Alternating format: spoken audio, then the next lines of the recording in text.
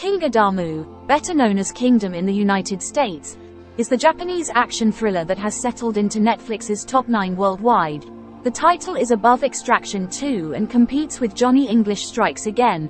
Kingudamu is the most watched Japanese thriller on Netflix. The story was set in the Qin dynasty, during the Warring States period in ancient China.